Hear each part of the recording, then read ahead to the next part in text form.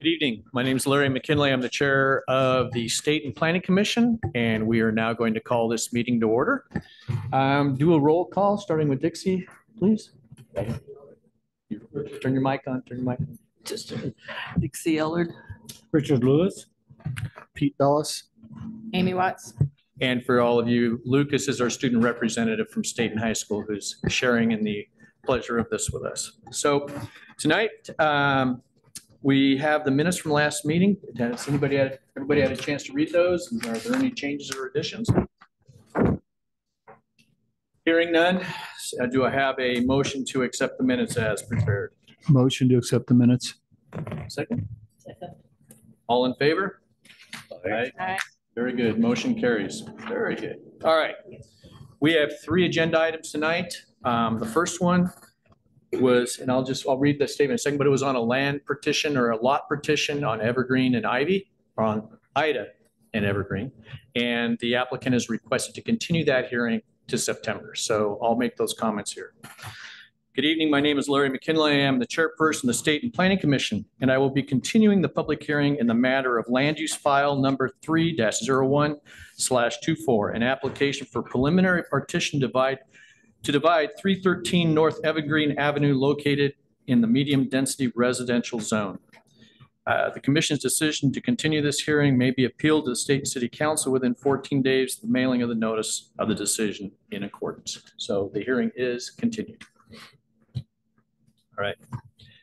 We have another hearing before us tonight, and I have a statement that I have to read through to make sure that everything's legal, so bear with me as I go through this. Good evening. My name is Larry McKinley. I'm the chairperson of the State and Planning Commission. I will be presiding over this hearing. This is the time and place set forth for public hearing in the matter of land use file number 9-12/23, a legislative amendment to permit a use with site plan review, general merchandise stores in the interchange development zone. This hearing is now open. Oregon land use law requires a statement be made to those in attendance that covers certain matters relative to this case. The statement with the information required to be presented under ORS 197.797 Bow Lake 5 is printed and available at the back counter. If you have not received one of these forms, you should go get one and review it prior to presenting your testimony. If anyone has any questions regarding anything on the statement or objects to it not being read out loud, please raise those questions when it comes to your turn to speak during the hearing. Also at the back counter is the agenda for this evening's meeting, which lays out the order in which people will be called to speak during the public hearing. The Planning Commission's rules of procedure for land use public hearings and a brochure written to facilitate your participation in the public hearing. You are encouraged to obtain and read a copy of these documents as well. At this time, I would ask the audience if there are any objections to the notice that was sent in this case. Hearing none, to the jurisdiction of this body to hear and consider this case. Hearing none, are there any declarations of conflict or interest, ex parte contact, or bias by any members of this body? Hearing none. We're now ready for the staff introduction and report. Thank you. As you know, only the Planning Commission or the City Council can initiate a text amendment to the State and Land Use and Development Code, Title 17. At a previous Planning Commission meeting, it was discussed that the Planning Commission wanted a land use application to put forward a text amendment. An application came for site plan review that was submitted, which will be heard at a separate public hearing. This public hearing is solely for the Planning Commission to consider a text amendment to allow for general merchandise store use within the interchange ID zone to be reflected in the table permitted land uses. Permitting this additional use will affect all parcels within the ID zone. There are only 4 parcels. 2 of these parcels have already been developed with Arco and Dairy Queen. The 4 parcels were also part of a sublimity interchange area management plan that planned for that area of the interchange and Highway 22. The city wants to make sure that any change of use in the district is consistent with the district purposes, which I have laid out in the staff report, what the purpose of the zone is supposed to be. And the change of use needs to be consistent with the comprehensive plan.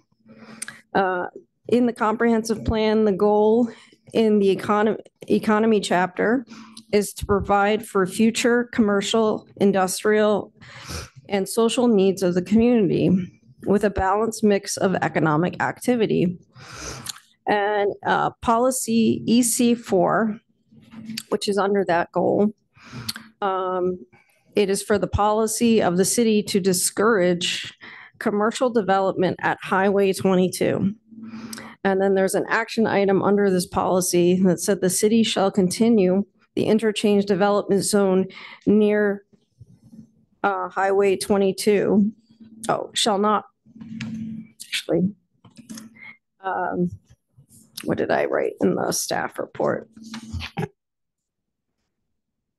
The city shall continue the interchange development zone near Highway 22 interchange to limit commercial uses to traveler oriented. So it isn't to just, it's to limit them to travel oriented. So the planning commission and the city needs to consider the pros and cons of changing the use. The parcel in question has been vacant for years. Development could provide additional tax revenue, create jobs, yet potentially low-wage jobs, but offer affordable goods to their residents. At the same time, it will be the gateway to the city, and the type of development sets the tone for the city. It also may divert customers from locally owned businesses deeper within the city. The staff recommends that to be consistent with the comprehensive plan that you do not recommend this text amendment. And then at this stage, it would just die. But if the Planning Commission would like to entertain the idea of a general merchandise store use within the ID zone, it is recommended you allow it by site plan review and you limit it to potentially 8,000 square feet. This would be very similar to the commercial retail zone where general merchandise use is allowed, but only up to 8,000 square feet. So staff has provided a draft order if you would like to proceed with this direction. So there's a lot of things to think about, including, is this considered traffic-oriented commercial? So I'll just leave it there for discussion. Are there questions from the commission? Questions? All right. So I think just for clarification purposes, for the record, the lot we're talking about, this designation. So if we did this for the interchange development zone, it would apply to all 4 lots with parcels within the interchange development zone. 2 that are already developed with the Dairy Queen and Arco, and the 2 that are on the north side of Whitney, one on the left and one on the right there, just before you get to what I would say is the liquor store parcel right there. They're across the highway from that. I guess so this would be for general merchandise is what we're talking about here then, because commercial real estate already is, commercial retail is already restricted to 8,000 square feet. Correct. Okay, very good. All right, and so it's not time for discussion. It was only for questions at this point. So at this point, Is there any questions or testimony from the public with regards to this parcel? Testimony? Yes, and if you're going to do, you come to the table and you turn on the mic there. If it's not already on in green, you push the button and we'll need your name and your address as part of the record, please. I think it was already on. Can you hear me? Yep. My name is Jennifer Carter. I live at 411 Whitney Street. I've lived in Staten for 21 years, and I've always described our town as a perfect little hometown. We have everything we need here. It's not too far from the bigger city for what we don't have. Many of us know each other. We do business with each other, attend church together, and some of us are related. Now that hometown ideal is being threatened. Right now, we already have one Dollar Tree in our town, a Dollar General 5 miles away in Almsville, a Dollar General 10.5 miles away in Turner, and another Dollar General 16.5 miles away in Mill City. Just a small amount of research will show that just like big box stores, this town is kept at bay. These small box retailers that carry a wide variety of items at discount prices are also small town killers. Not only do they drive out grocery stores and other businesses, they attract crimes like shoplifting, and they're often poorly maintained. They're notoriously understaffed, and they affect the image of our town when it comes to tourism. Tourists seek unique businesses, not chain stores. As stated previously, this is a gateway to our community. Some supporters say these discount stores offer a lifeline to low-income families. We already have a grocery outlet. We now have the Eagle Bargain Outlet, 2 locally owned stores that provide that service. Locally owned businesses spend a large percentage of their profits locally. They pay rent, buy supplies, hire accountants, lawyers, and other professionals, engage in cleaning and trash collection services, buy advertising, utility services, pay property and sales tax, support local schools, civic and charitable groups. They also support their owners' households, their staff households, and the many local businesses from which those households pay for housing, transportation, food, clothing, et cetera. By contrast, only a small percentage of a dollar chain's profits remain in the community. They flow back to the corporation, and the corporation then spends the profits on expansion, dividends, directors' compensation. Even their rent payments usually go to out-of-area developers. The community ultimately loses local wealth and gains nothing in return. Numerous studies have shown that roughly 45 to 60% of a dollar spent in a locally owned business remains and recirculates in the community versus only 14 to 30% spent in chain stores. As far as providing jobs for the community, nearly every business in this town is already looking for employees. A company spokesperson for Dollar General said that the average store has just 6 to 10 employees. As of February 2023, 92% of Dollar General employees were making less than $15 per hour. And in 2019, the median income for a Dollar General worker across the country was only $14,500 per year. Last year, workers at a store in Connecticut attempted to form a union seeking more job security and better processes for addressing grievances. They lost. Workers at a California warehouse have also sought to unionize. They also lost. Because dollar stores focus on minimizing their costs, they fail to invest in adequate store security, understaffing, inadequate security equipment, and a high volume of cash transactions make them easy targets for robberies. A Georgia sheriff said, "We don't call them dollar stores, we call them stop and robs." In Dayton, Ohio, where more than 1/4 of all commercial robberies in 2019 took place at a Dollar General store, a police detective called dollar stores robbery magnets. The major chain stores have all been cited numerous times for serious security violations that endanger workers and shoppers, from exposed electrical wiring to inaccessible emergency exits to serious rodent infestations. Dollar General stores have been cited multiple times for safety violations. For example, the store in Baldwin, Wisconsin faced more than $400,000 in fines from OSHA for a variety of safety violations, including padlocking the exit doors. This was the 6th time that store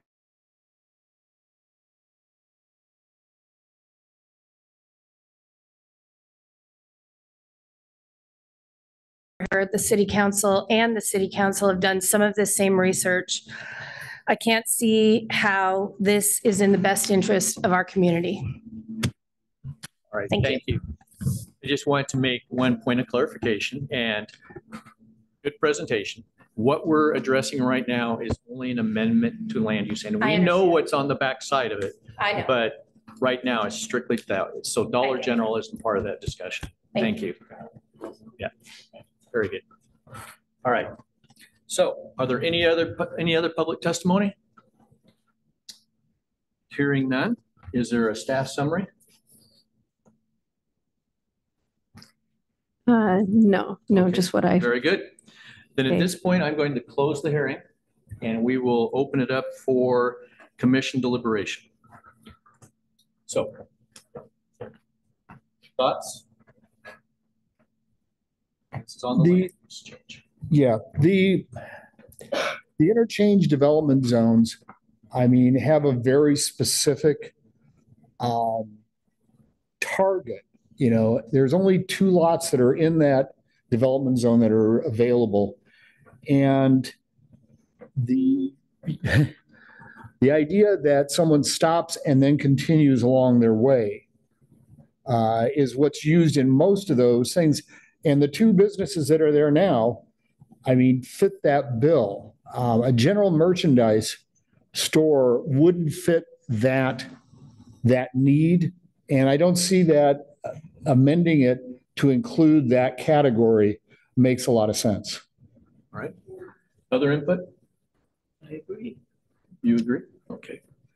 So a couple of things that I would like to clarify, and it's in our report here, but an interchange development zone, and I think 2 things are of interest. It's the city council's action. The city council continue interchange development zone near Highway 22 interchanges to limit commercial use to travel or to orientate. And so when the uses are listed under an interchange development zone, it's a food and beverage, which we have there, gasoline station, which we have there, gift and novelty stores, a commercial bank, but it would have to have 2 drive-through lanes, so that's pretty well limited there, hotel, motel inn, but RV park, bed and breakfast, eating and drinking places, and things like that are what are encouraging those. Because right now the leaves are on the trees, but when the leaves go off the trees, pretty soon that becomes a very prominent view shed into the gateway into the city estate.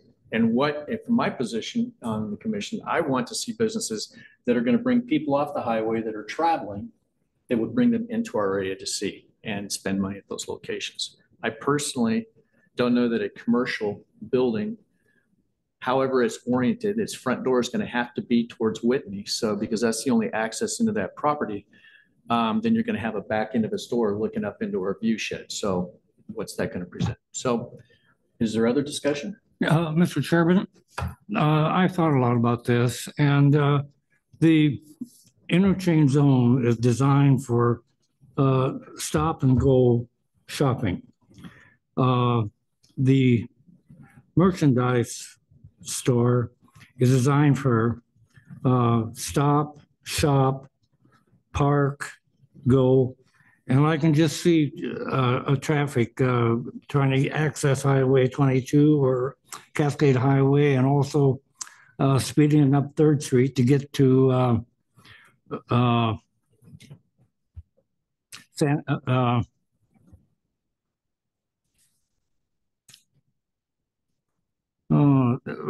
going past the Santiam Park up to Fern Ridge Road. And I just think that we're opening to pass this, I think we're opening a lot of problems for the city. So traffic and circulation would be something that would be under development if you were to get to that point with this slide. It's really not something that's at this time.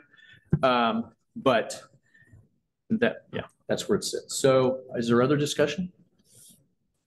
So is there a motion from the council? I would not forward the I'll second. Okay. It has been moved that we not forward the proposed amendment to the city council for the zone amendment. And it has been seconded. Is there any further discussion on that? All in favor? Aye. Opposed? Motion carries. So I will say that that is the recommendation of the planning commission. The applicant, if there is an applicant, could appeal to city council if they so choose to do that. So just know that's another option that they have. All right, Good question. back to the table if you're going to do it.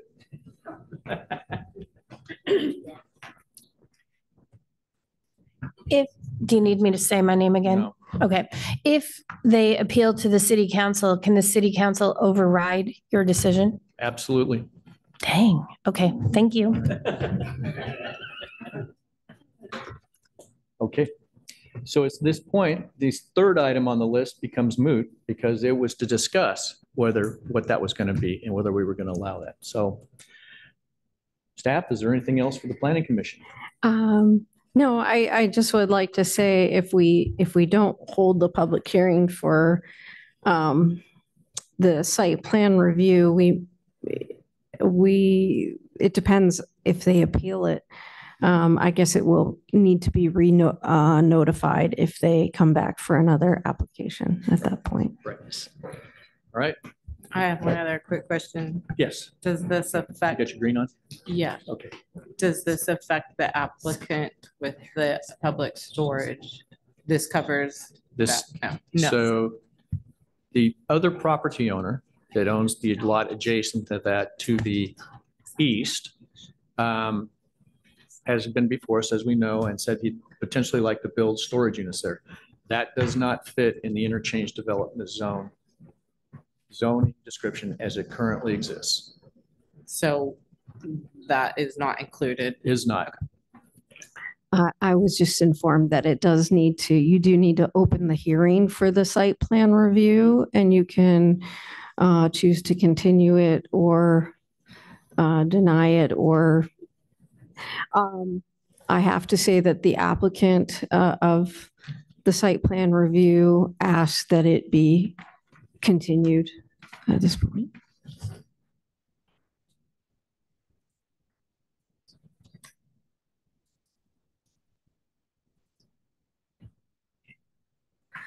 Okay, I was told that you have to continue it because the applicant asked to continue, so. So in the case of land use file number 10-06/24, site plan review for lot at 101 Whitney Street in an interchange development zone is being continued to the September meeting. That's what we need to do? Okay. And do we need to vote on that? So that's number 5 on the agenda, right? It's number 5. Yep. You probably want to vote on it. So all in favor, do we have a motion to continue the hearing? Second? So I'll second. All in favor? Aye. Motion carries. Thanks. All right, That's it. that hearing's closed. We're done. Other business? I have no other. Is there any other business? No. Okay. I think we're good. Thank you all for coming. Appreciate it.